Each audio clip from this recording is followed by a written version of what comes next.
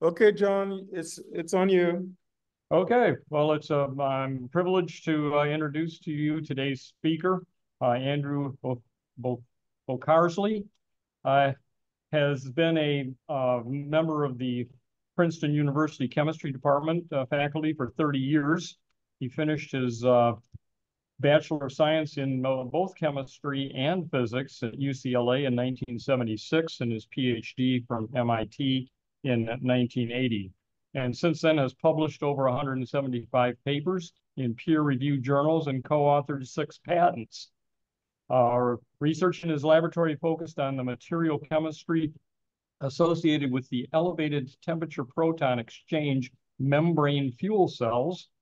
And with this chemical conversion, he has been instrumental in helping start some companies to commercialize this idea of getting carbon dioxide into other organic chemicals that can be used for fuel. And let me add, Andrew, that you are among friends here at Andrews University. We also share your biblical motivation towards stewardship of the planet. We are truly honored to have an expert in the field of fuel cells and batteries with us today. And without further ado, we're going to listen to Dr. Andrew Bocarsly. Great. Thank you very much. I've been noticing that our internet connection seems to be fading in and out, and I'm hoping this doesn't become a problem, but we'll see how that all goes. Right now, I assume everybody can hear me okay?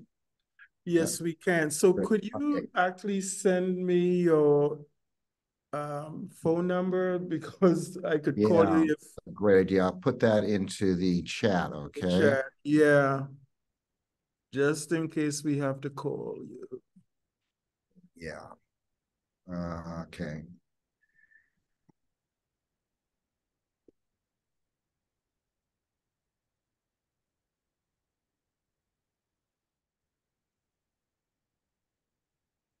Okay. Send. Okay. Okay, good. Professor Marie. All right.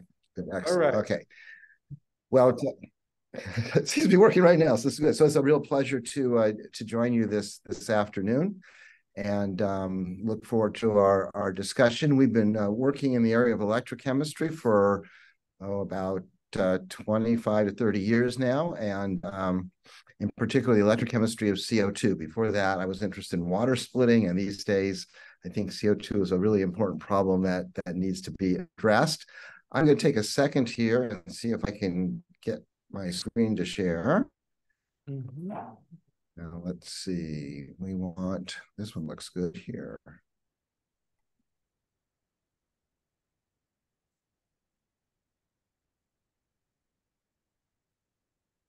Okay. All right. Now I think we're okay.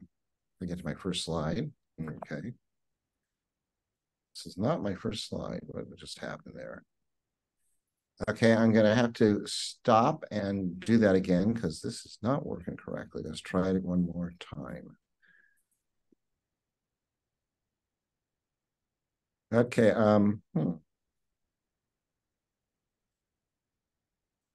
So are you seeing my screen now? Not yet. Oh, you're not. Okay, hold on a second then. We do have you set up for it. All right, let me get back here. Something very not good is happening.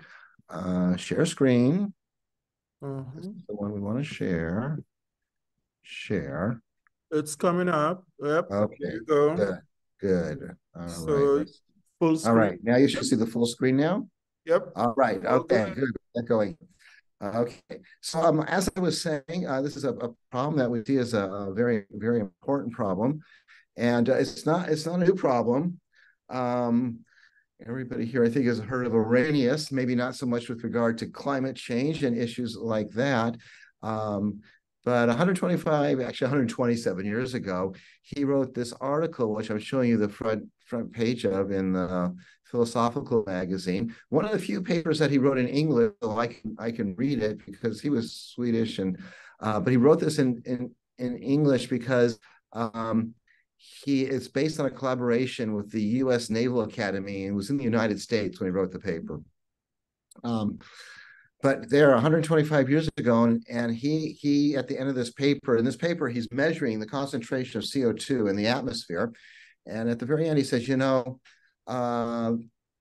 the Earth, the world at ground level is going to heat up because of this. Now, he actually thought that was good, because everybody likes a nice warmer planet, I guess. He didn't really comprehend that if it gets warmer in Northern Europe, it gets really toasty south of that, and there's all kinds of problems. But the problem's been around and been known for a long time. This morning, as I was driving into Princeton, I heard on the radio a piece that apparently the European Weather Association, I believe it is, but the report was just released saying this past February was the hottest month on record, period. And that's integrated over the whole world, so it could have been cold somewhere. But they were saying that the climatologists were very concerned about that, and one can see why. So solutions to that problem are a big interest of mine. And when you think about solutions and you think about people, I find there's two kinds of people. There are people that are very concerned about the greenhouse catastrophe, and you hear about two solutions to that problem as shown on this screen. One is that you mineralize it, that is underground, and turn it into a rock, a carbonate. And the other is you can do something called utilize it, that is turn another chemical species that is useful and gets it out of the air as a result. And we're going to talk about utilization today, since I'm an electrochemist. Now, there's another group of people that say, oh, CO2, it's there, it's not very expensive, it's free for the grabbing if you can grab it out of the air, which is not free, really. And so why don't we think about that as a feedstock for other organics? That is, what about a replacement for fossil fuels? And if you get those two groups of people together, then you can have a really nice cycle where we convert CO2 into a useful, either a fuel or a starting material for organic synthesis. And then we use it regenerating CO2, but then we're going to collect it again, and we no longer are adding it to our atmosphere. So if we're going to make it into something, and we're going to do that electrochemically, because that's what I know how to do, then this is a little graph that's taken coal from the literature of CO2 into electrochemically. And sort of the biggest hits here have been that we make C1 products. So what we're going to do, let's see, what we're going to do is we're going to start with CO2, and we're going to add protons to that, and that typically means water and electrons, and we're going to make some kind of product. And obviously, since CO2 has one carbon in it, probably the easiest thing to make are products that have one carbon in it. And the way we're going to address the efficiency of how will we do that is this thing called Faradaic efficiency. And as seen on the right-hand side of the slide there, that's just the moles of product that you're interested in divided by the moles of electrons you use to make it. It's just like a chemical yield, but it's using electrons instead of starting material, right? And you can see we are very good at this point, based on the literature, at making CO and formate, and just slightly worse at making methanol from CO2, all C1 products. And the CO there is in blue, because it's an interesting one, and that is at first glance you'd say, why make CO? It's toxic. We're going kind of, in the wrong direction there. And the answer is, if you can make a mixture of CO and hydrogen, that's called syngas. And industrial chemists have figured out how to turn syngas into just about any organic compound you want to. So that would be a great thing to do, and we're close to doing that.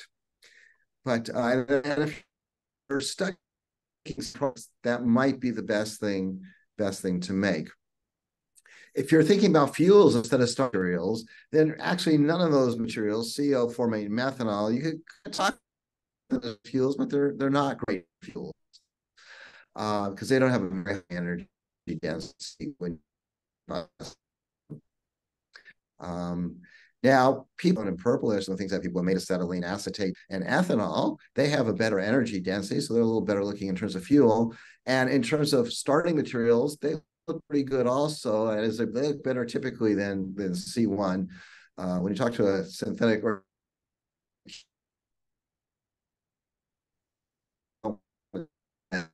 they have to start with a C1 material, unless it's CO maybe. But so the next set of compounds there looks good. But really, if you want to make something that both has a high energy density to it and might be useful as a starting material, a feedstock for organic chemistry, then you want to jump over to the blue materials, propanol with 3 carbons in it, acetone, we all know 3 carbons.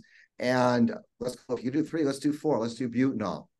And the only problem you see with butanol there is we don't know how to make it. That is, look at the efficiencies on less than 5%. So, and what I'm not telling you is there are exactly 3 papers in the literature that claim to make butanol. We don't know how to make it. At least very many people don't know how to make it. And even those that know how to make it can't do it very efficiently. So it's not practical at all compared to the other materials. Well, we've been working the last couple of years to make butanol electrochemically, and we published a paper about 9 months ago now on that topic, and we're very excited about that because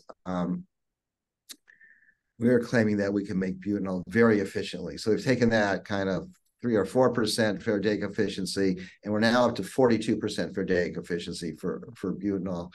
In a reaction, actually, it takes CO2 to organic in general with about 80%, 70 to 80% efficiency.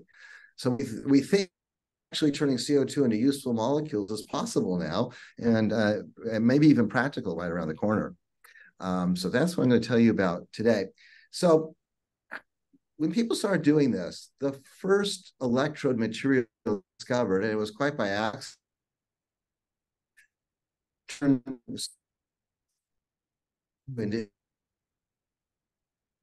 that was the first thing noticed, was, you can see that sitting there on my periodic table.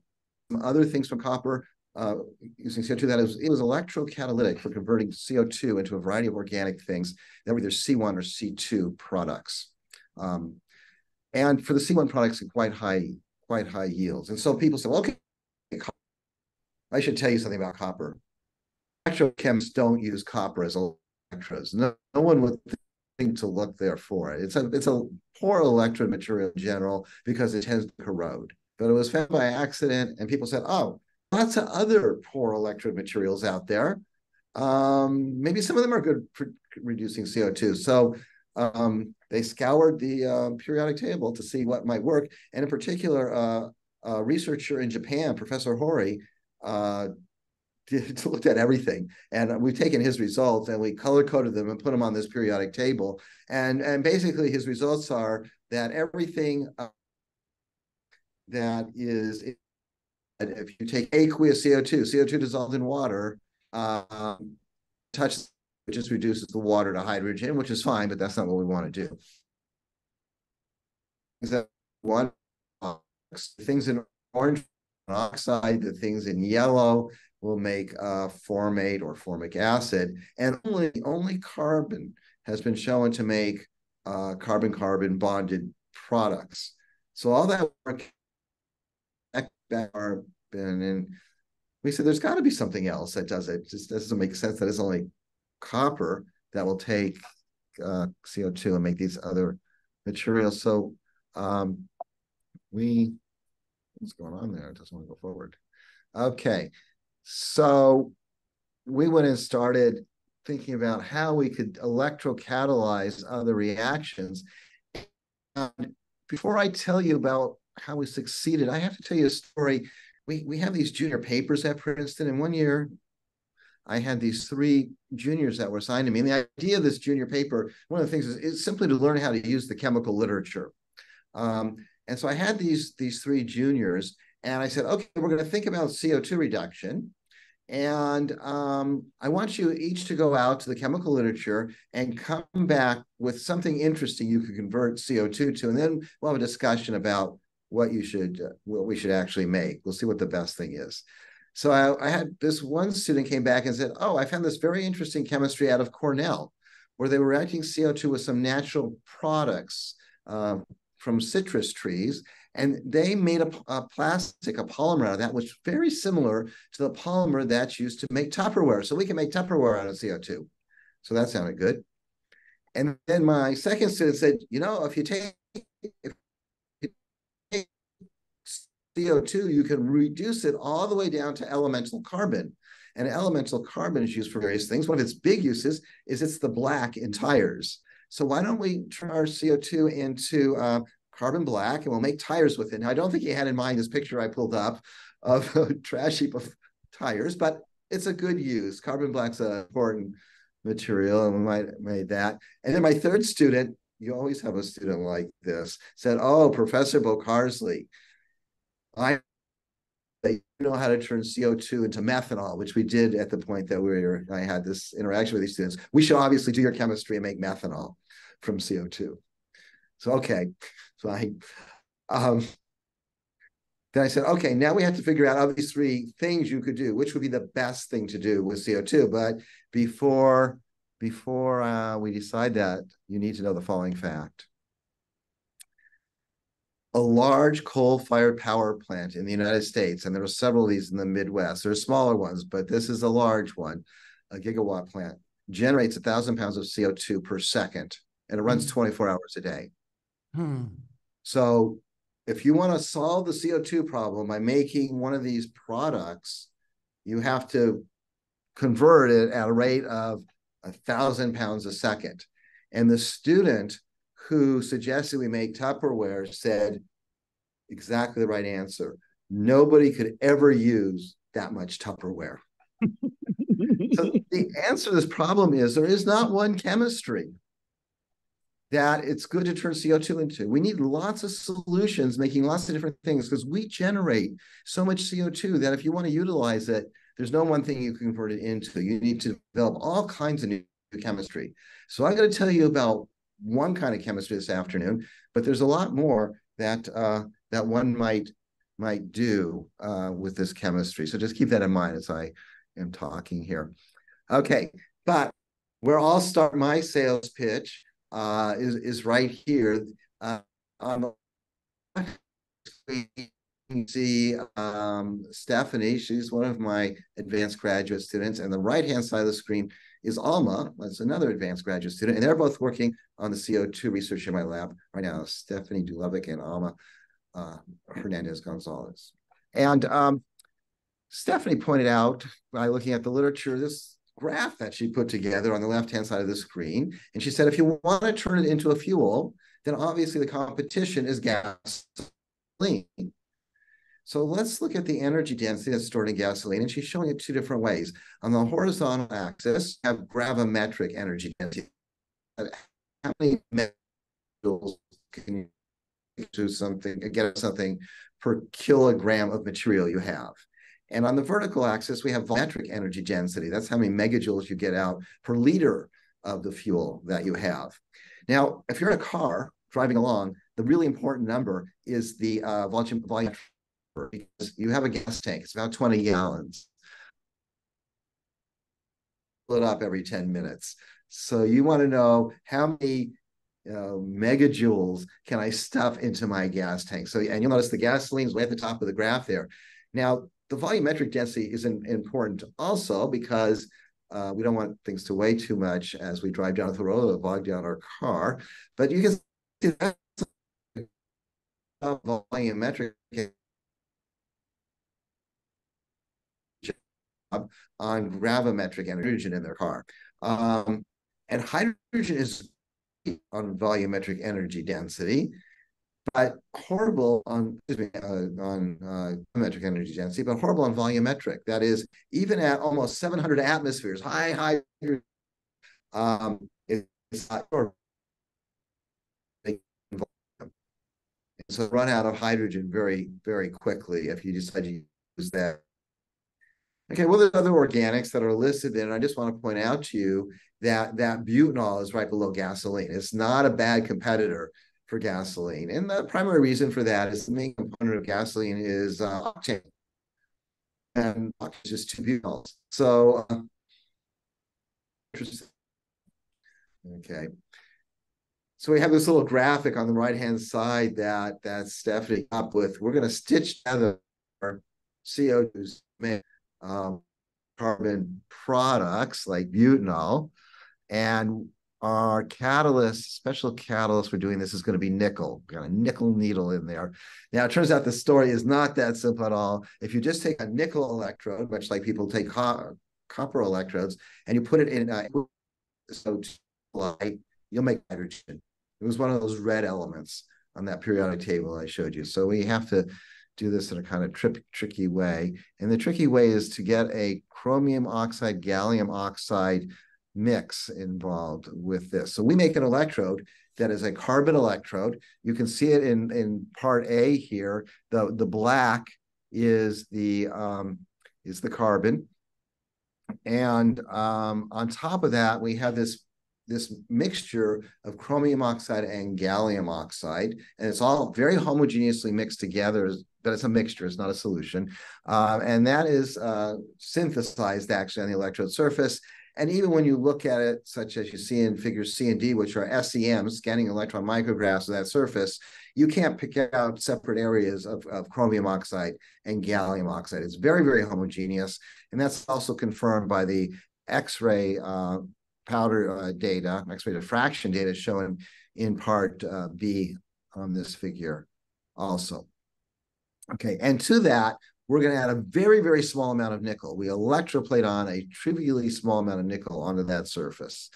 Okay, and once we do that, we start off first without the nickel present, and we look at that surface very carefully. In part A there, there's the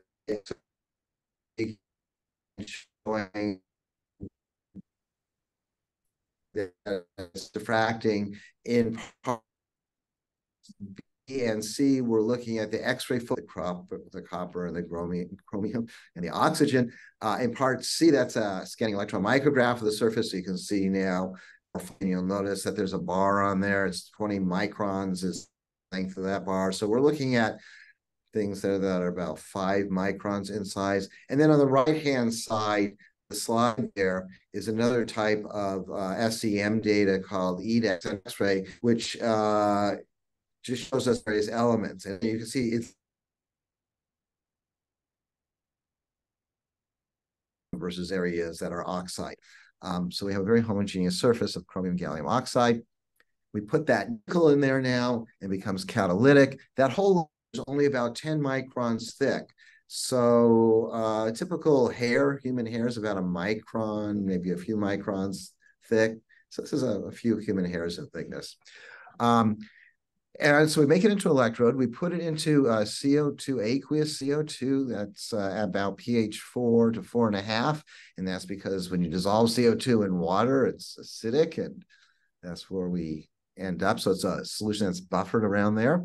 And then we change our electrode potential, as shown in the bottom of this slide, to various different potentials. And we, by using gas chromatography and NMR, we analyze the products that are coming off the electrode. And we see on the left there, at almost minus 1.5 volts, minus 1.48 volts, that there's a big spike in that blue stuff. And if you look on the right on the key there, that's 1-butanol. So that's our major product right there. And that's what we're very interested in making. And you can see the Faraday efficiency there is a little over 40%. There are other interesting things that we make, but we're focusing on the butanol because it's the largest molecule that's anybody has ever made from CO2. Another molecule that's interesting, not as a fuel so much, but as a feedstock for organic products, a starting material, is this butanal, this aldehyde that we make, this 3-hydroxybutanal, which is the pink curves. And you can see by changing the potential, we can pick between the blue curve and the pink curve. So we get to select what we want. If you really want to know all the details about this, and there's a lot of details, then this is at the bottom there is the paper we published last year in Journal of the American Chemical Society, and you can look up probably more things than you'll be interested in knowing about this. But one other thing that is interesting to know is that not only is it dependent on the potential of the electrode, but it's dependent on the pH of the solution.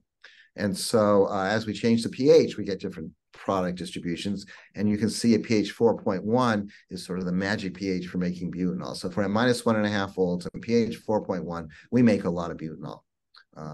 Enough butanol to think about this being a process you could take out of the university lab bench and upscale for actual industrial application. So that's our big finding. Now, we discovered this quite by accident. We did not design this.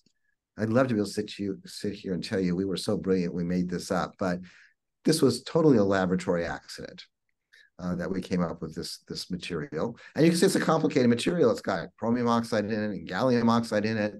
It's got a little bit of nickel, which is very important, and it's sitting on a carbon electrode. So it's a big kind of materials chemistry problem. We have therefore been spending a lot of time trying to figure out, why does this stuff work? Why does it work so well? And the first thing to tell you is it shouldn't work. It's lucky to design it, because you would never design an electrocatalyst for CO2 this way. First reason is the two oxides that we have there are insulators. And as a old gray-haired electrochemist, I will tell you, if you want to make an electrocatalyst, don't make it out of insulators. It needs to conduct. But they're insulators. Okay, number one. Number two is that carbon electrode, it's a glass carbon electrode that we use, is totally ineffective at making CO2 into anything. It doesn't touch CO2. It's also ineffective, by the way, at taking water to hydrogen. So we don't get CO2, we don't get hydrogen off of this electrode. And I'll point out, if we're going to convert CO2 into an organic molecule, other than maybe CO, you need hydrogen, because of course the product is going to have both carbon and hydrogen in it as a bare minimum. And then finally, this is subtle, but the currents we were observing are just way too large. Okay, I'm going to show you some data that I'm going to turn you all into electrochemists in the next couple of slides. So first of all, let me teach you quickly about a technique called cyclic voltammetry. And first of all, I want you just to pay attention to the black curve on this graph. Now, on the bottom axis, we have the potential of the electrode, and we get to control that. We have a potentiostat that lets us set that. And on the vertical axis, we have the current that's generated at various potentials. So for this particular experiment with the black curve, we took ferricyanide, the inorganic complex shown on the left-hand side of the slide, iron surrounded by 6 cyanides in an octahedra. And the iron is in the 3+ oxidation state, so it can be reduced to the 2+ oxidation state. And so we're going to carry out the chemical reaction on the top. No CO2 involved with this at all. We're just picking this reaction because it's a very well-studied reaction and it's very well behaved. So we want to use this to characterize our surface. So we run this first, the black curve, on a pure, clean carbon electrode. We start at plus 0.6 volts versus a silver chloride reference half cell, and we scan negative to minus 0.2 volts. And the first thing we see is a downward going peak. That's the reduction of the ferrocyanide cyanide to iron to ferrocyanide. And then when we get to minus 0.2 volts, we tell the machine to turn around the potential and start scanning positive. And then we see the reoxidation of the thing we just reduced. The reduced ferrocyanide gets reoxidized, so we see a peak for that. And we get back to plus 0.6, and we're right where we started, okay, with exactly everything we have. Now we do the same thing. This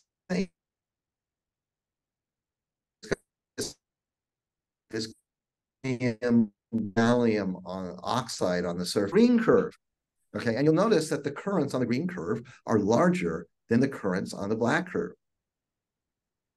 My first thought about that was, that's impossible. Why? Because these oxides we put on there, remember, are insulators. So we covered up part of the surface, at least, with an insulator. There's less surface area available. How is it possible that the current goes up? Yes, the current, yeah. So it's got to go down, and it goes up.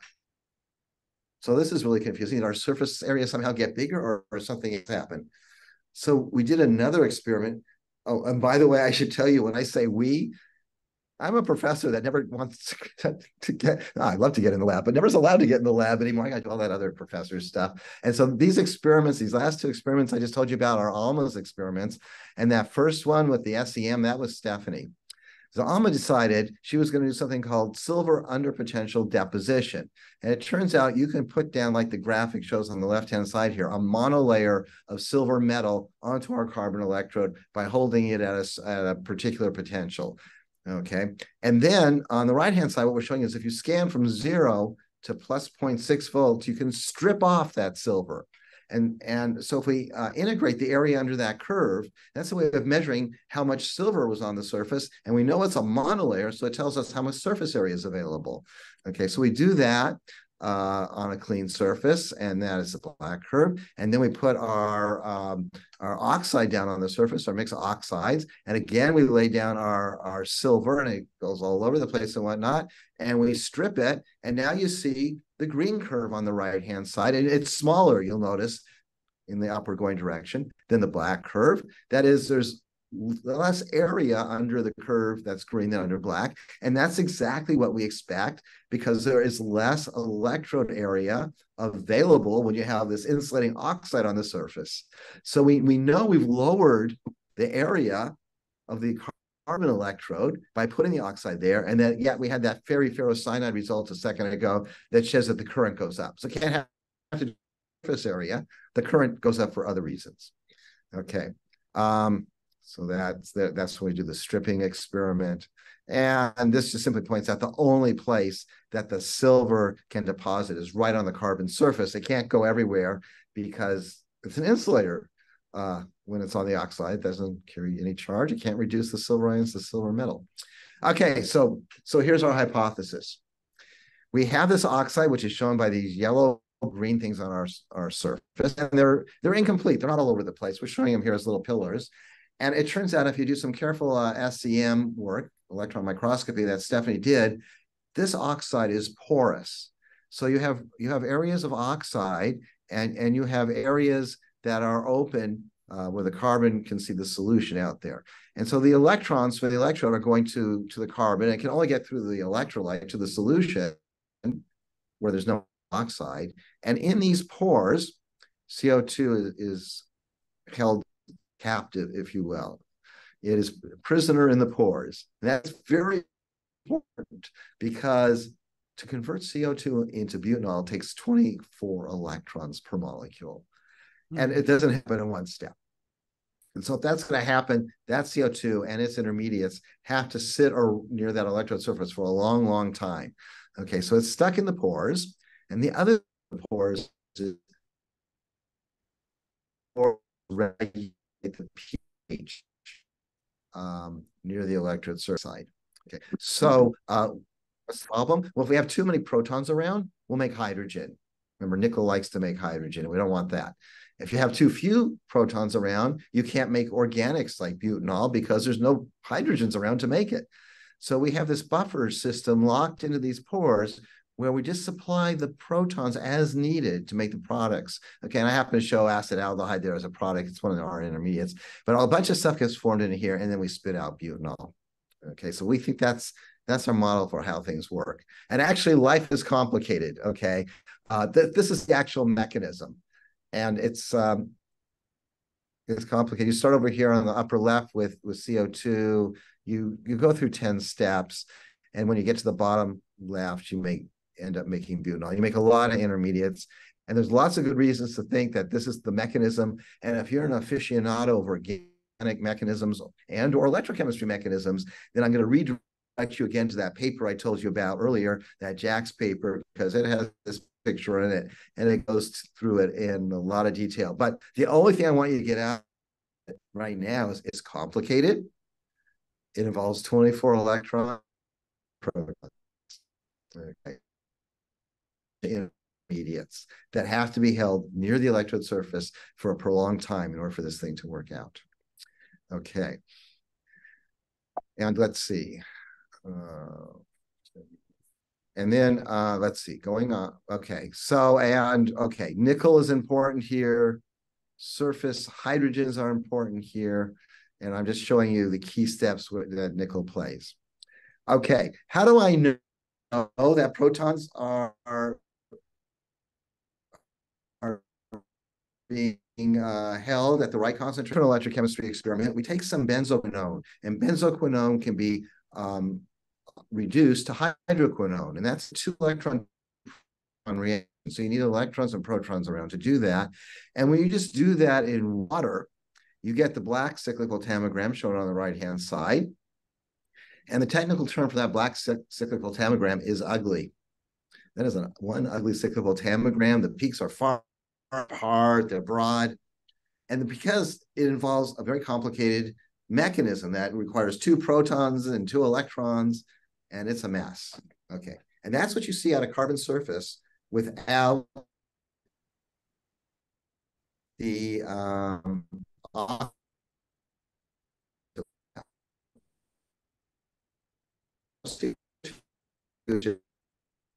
benzoquinone. It's when you can have in the presence of benzoquinone. They're close together, they're tall. That's a 2-electron charge transfer.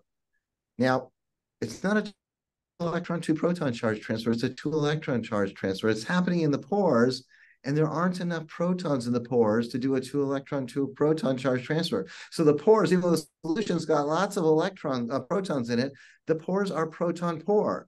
And it's the oxide that's just leaking those protons in as needed because of its buffering capability that allows all this chemistry to happen. Okay, that just shows you that 90 millivolt peak to peak is the magic that tells us that that's what's happening there. 2 electrons versus 2 electrons, 2 protons. So we have a proton poor electron rich interface that allows the solution protons in as needed. And that is the magic of that surface for allowing nickel to convert CO2 into butanol. Okay, so we decided, okay, that's nice, but we're not sure we should believe this, because if you take a very high resolution, a transmission electron micrograph of our surface, you get the picture on the far left there. And it's a very complicated surface. And yes, we can see pores if we look at it carefully, and we can see lots of other stuff. And it's consistent with the model that I showed you a few minutes ago, the cartoon, but it doesn't look anything like the cartoon to the naked eye, really. So we decided what we need to do is make electrode surfaces that have this sort of morphology. So Stephanie went and made surfaces, and you see them on the right there, that have specific size pores in them.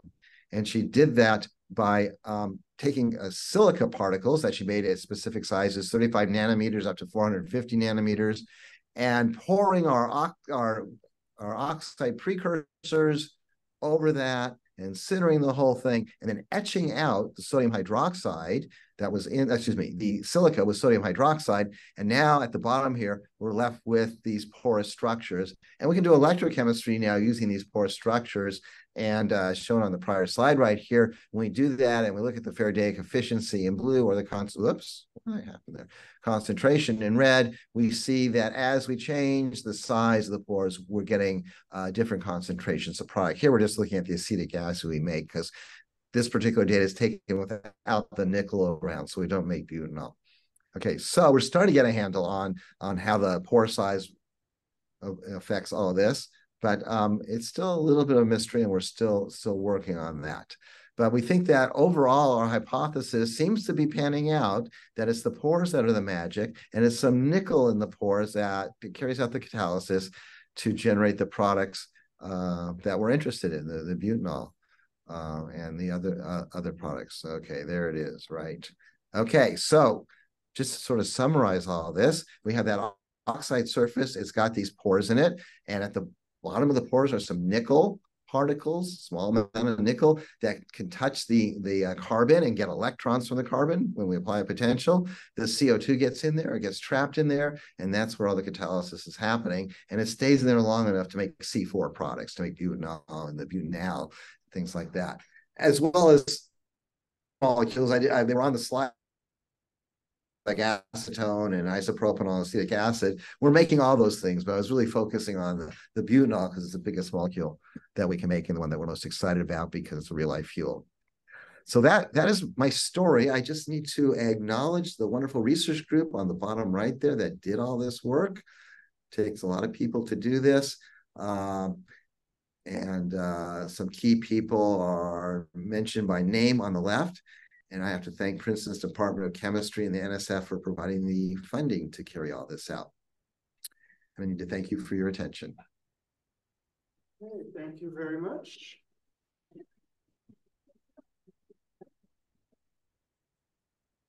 Question. I'm trying to figure out, how did you guys, you said it's accidental, serendipity. But the catalyst, like, you had to come up with 3 different metals. You have to have them in the correct ratio. Oh, could you give us a little bit more? Oh, you go right for the killer question. Exactly. So I think the simplest answer is divine intervention, but here's what happened. So it's a horrible story. Basically, if you make enough mistakes, it might work. Usually that doesn't happen, but it did in this case. So there was a paper published by Nate Lewis, who's a professor at Caltech, an electrochemist, a good friend, and he pointed out that, remember I told you that only copper makes carbon bonded products. He was looking for something else, and he found out that an intermetallic alloy of nickel and gallium would start to make some C2 products, ethylene in particular, in just a couple percent. And nobody seemed very excited about that except for me, because no one had found anything besides copper, and here he found something else, even though it wasn't working very well. And so we started looking at that, and we said, okay, well, if nickel and gallium work, what else works? And we started just making different alloys.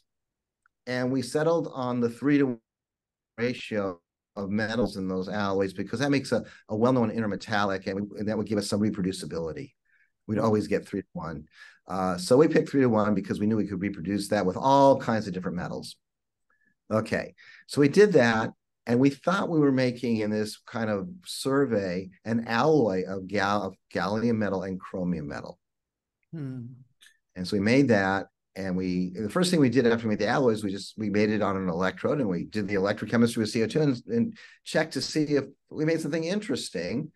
And we never analyzed it until we said, oh, it does something interesting. So we did that, and this particular set of electrodes started making oxalate in very high yield. And we were very, very excited about that because it's got a carbon-carbon bond. And here we were in water with CO2, and we were making a lot of oxalate, like 62% for dig efficiency. Okay, and things are going along great.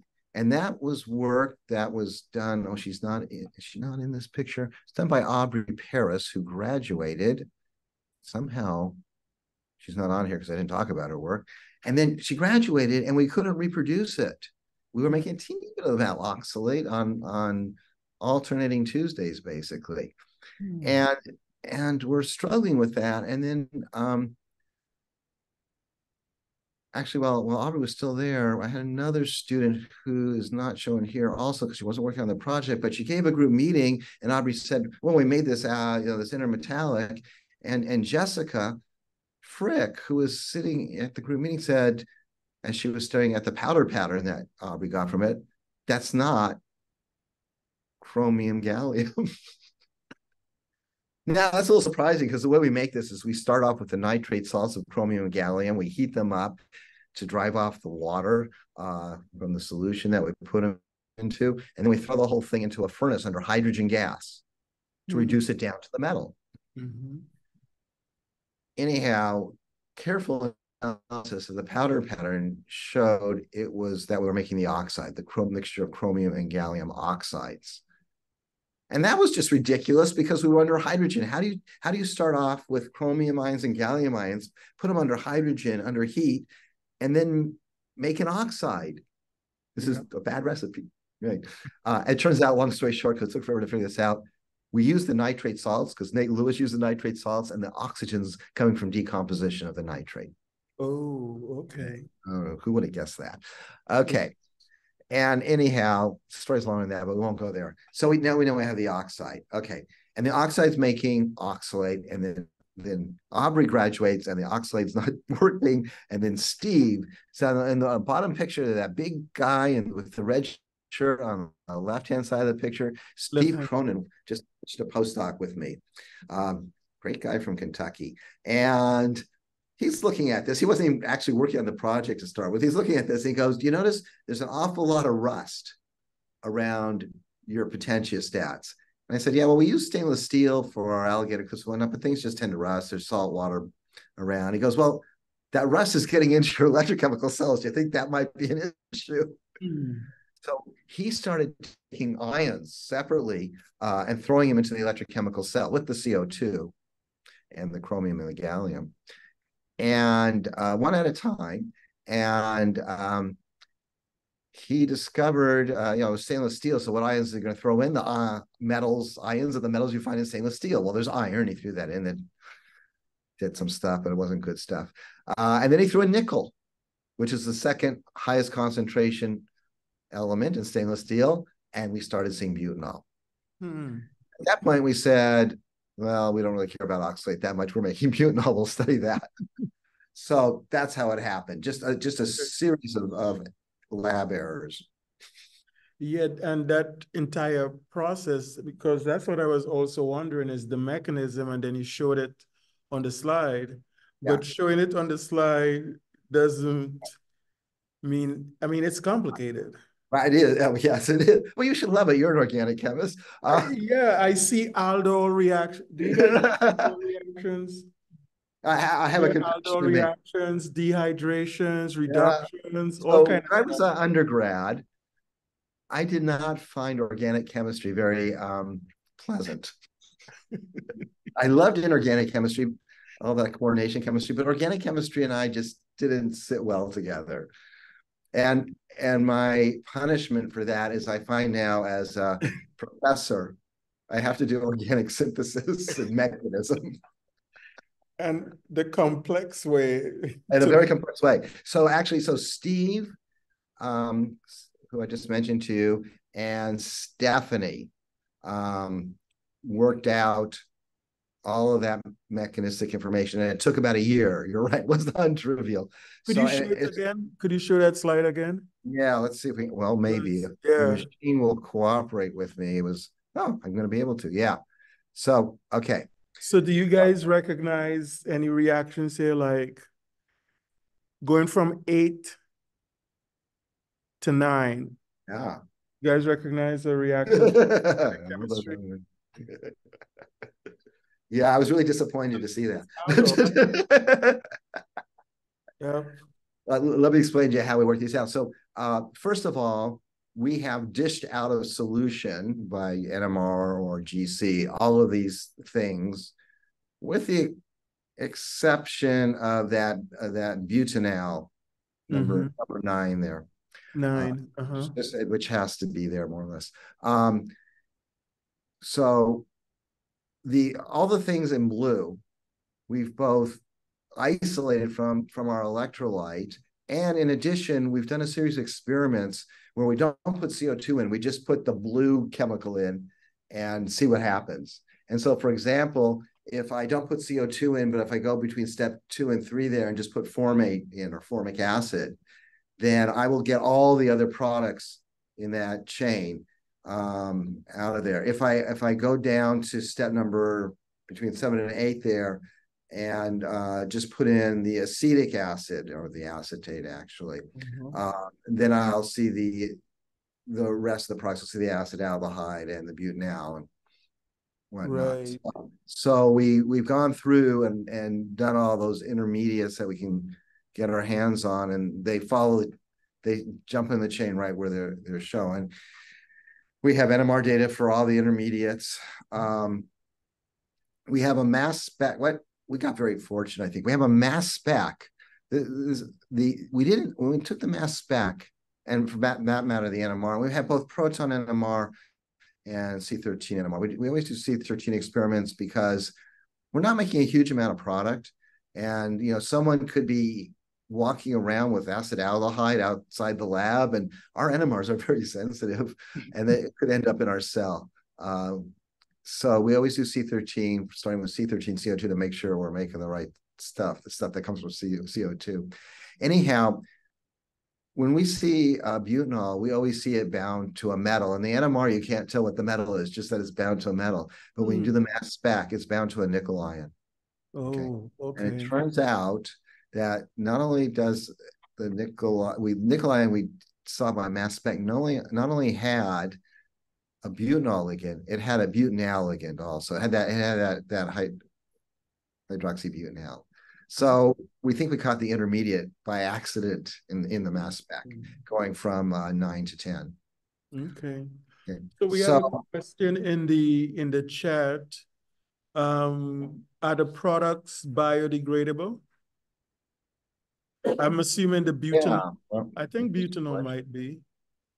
So actually, butanol these days is made totally synthetically. It's a major component in paint for walls. But it used to be the primary synthesis of butanol was a bio synthesis, actually, way back when, this is before bio was popular. This is back in the 50s and 60s.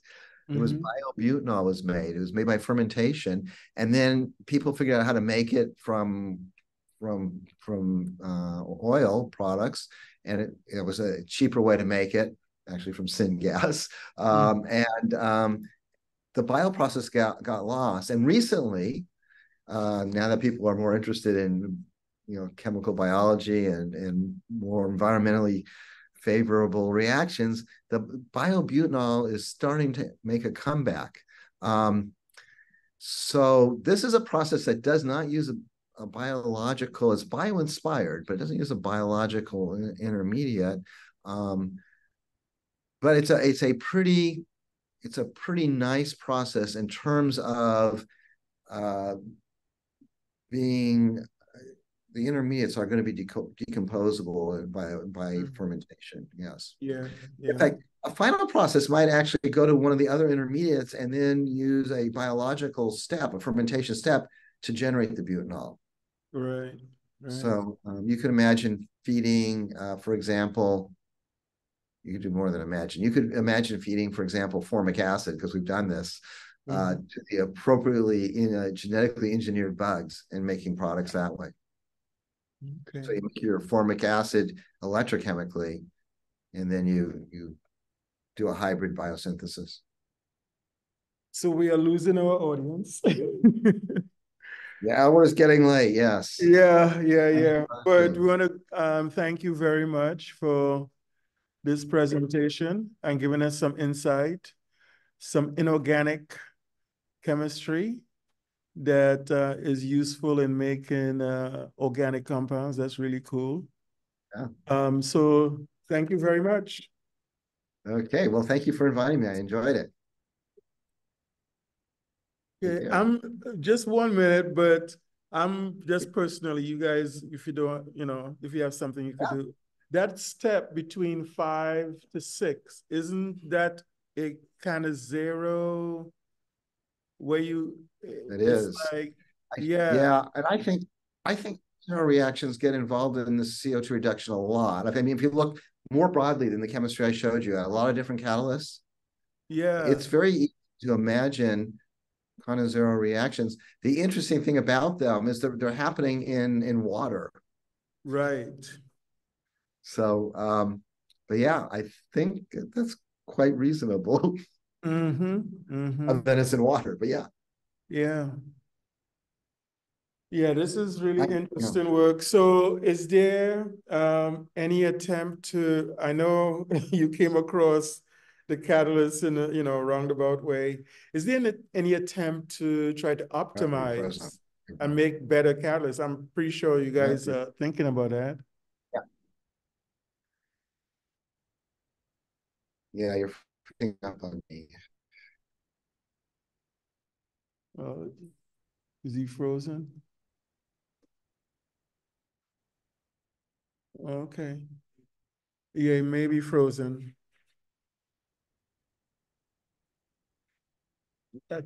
Did you just get, yeah, I think you were frozen there for a Okay, minute. we were frozen there, but I think you're back. Yeah. I'm back. So you were asking, I think, About optimizing the catalyst to see if this you and more. And I froze again, so I don't know if you can hear or not.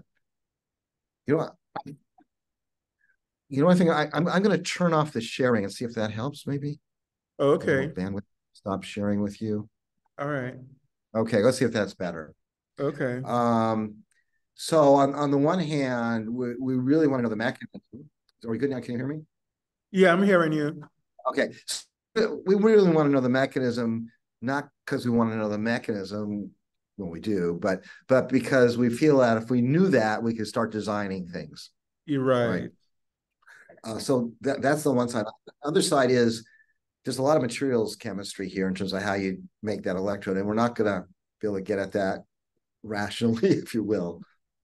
So we do have a program to synthesize a wide variety. So we can say we know this mixture of oxides is good. What if we change the metal from nickel to something else? What happens?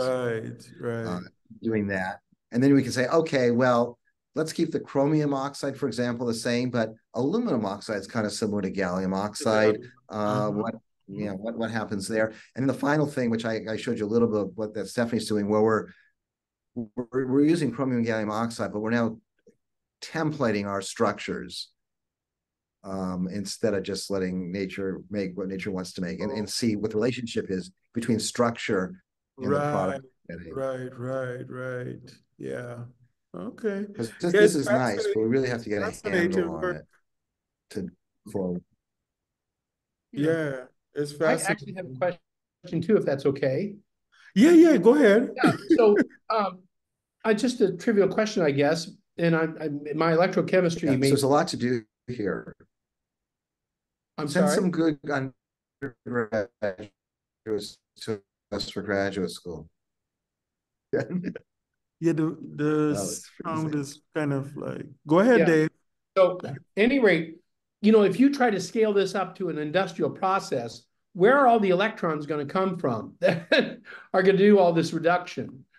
I know it's a kind of strange question, but where are they going to come from? You blanked out again. Where are the electrons going to come from if you scale this up to an industrial reaction? From a solar cell.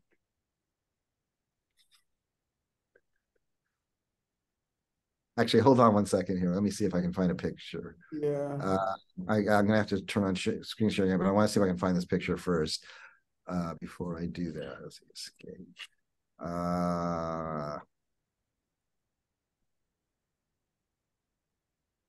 Oh, I threw it out. I don't have it in this presentation.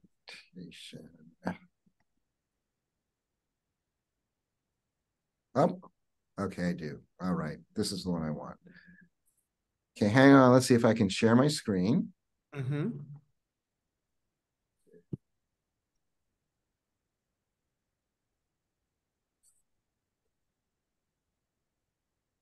So this picture on the whoops, that's not what I want. Where'd it go? Share my screen now. Okay. Hopefully you can see that. Okay, good. So that was done out at Liquid Light, the company that is no more. And what you're looking at on the right there is a commercial solar panel that comes from our local utility. They've stuck these on all the telephone poles in New Jersey. They lent us one. And on the left is a 3-stack. So we are not seeing the image. We're not seeing the image on the right. We're not seeing the image. No. I'm just showing you the left. Okay. But right-hand side of the left picture. Okay. That's the solar array. Right. On the telephone. It's a commercial solar array. It's about 5 feet by 3 feet. And on the left side of that picture, there you see those 3 cells. Those are liquid light cells, 100 square centimeters each of active surface area. And there's some plumbing there where we're plumbing CO2, aqueous CO2 through those cells. And on the right-hand side of that apparatus we're collecting. In this case, it's formate that we're making. But that's a system that you could implement today using sunlight to make these products. It's making them, and you don't need to use fossil fuels to do it. Okay. Okay. Where's my? Okay, I gotta get out of this again. That answers your question. Yeah, I suppose. I mean, I really, I guess I'm simple-minded, but you know, the solar panels promote the electrons from low energy, high energy, and then that's, you know, they then are, you know, shuffled off and provide power, but that's in a loop. Aren't you capturing those for real live industry electrons in the so and you can do it, you know, if you didn't want to do it with, you're up in a nice hydroelectric, you could sure, that's fine. You know, yeah. So we have on the top of the chemistry building at Princeton, we have solar cells. The university, they don't run a lot of the building, but they run a part of the building. Sure. Those solar cells put out 550 volts. They gang together 550 volts. Because when they put them up, I said, "Oh, this will be really neat. Can I like borrow a little of your electricity so I can tell people I'm doing solar electrochemistry?" And they said, "Well, yeah, if you can handle 550 volts." Yeah. Yeah. So those things are forward, right? Pretty impressive. Yeah. Well, interesting work. I'm glad yeah. role that serendipity plays in exactly. Right. Yeah, that it shows it nicely. Yeah. Absolutely. You know, there's a Chinese proverb that, you know, the teacher shows up when the student is ready or something like that. In other words, that you had to be prepared to be willing to be taught by an accident, right? Someone else might have just discounted what they did and just moved on, but you were primed to be ready to accept and I have to learning you got from this. The people in my lab, they have all kinds of opportunities. It was all by accident, but it was because they were very good at observation. It's going to pass by and we'd have nothing, but they saw it. Right. Yes. And they realized it was meaningful. So yeah, absolutely. Observation is key. That's right. And this is just where years of work can bear fruit in a single day or a single aha moment. Never give up. Never give in. Right. Okay. Thank you so very much. I'll be looking. Very good. Well, progress coming from your lab. Thank you for the opportunity. Okay, then. Take care. You too. All right. Bye. Bye.